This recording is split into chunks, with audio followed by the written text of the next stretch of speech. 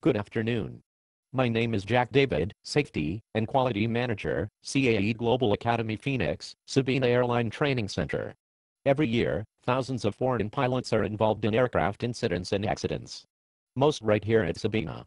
Today, I take you to the crash site of our latest accident, involving a Mr. Ashish Gupta. Just moments ago, he crashed into an Arby's restaurant on Higley Road. Let's begin our post-accident investigation with a P-test and interview with the pilot. First of all, Mr. Gupta, I see you have survived the accident. Are you okay?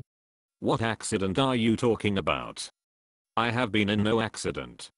Yes, you have. You just climbed out of that smoldering wreck of an airplane. No sir, that was not me. Besides, if it was, it would not be my fault. My instructor never showed me a forward slip to a parking lot. I know you just crashed your airplane, Mr. Gupta. No. The only problem I see here is that I landed in the parking lot of a restaurant that slices up and serves cows, a very sacred animal in my religion. It looks like your propeller did a little slicing of its own. I'm going to have to mark this event, GRND. Prop. Underscore cow.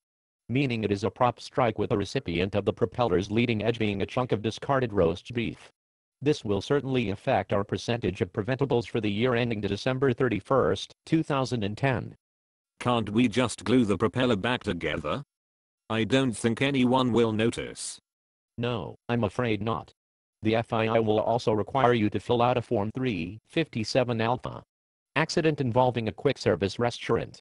Now, Mr. Gupta, please tell me why you had to make a forced landing. That's simple, sir. I had a radio failure. A lot. A CAM failure, sir. I could not contact Sabena dispatch on 1, 2, 3.3. Mr. Mike was not answering.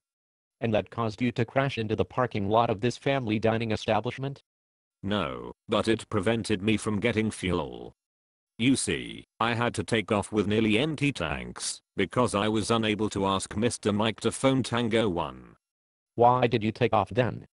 It was only a 3-hour flight, sir. I could lean the mixture and complete my mission. Sadly, for some completely unrelated reason, I ran out of fuel during my left downwind departure and had to land here. Who is your instructor? Mr. Spoo. Oh, I see. That makes perfect sense. His teaching methods may work at one of those ISO 9000 schools, but they don't fly at our Six Sigma operation. Well, no point in making a fishbone chart to figure out the cause of this mishap.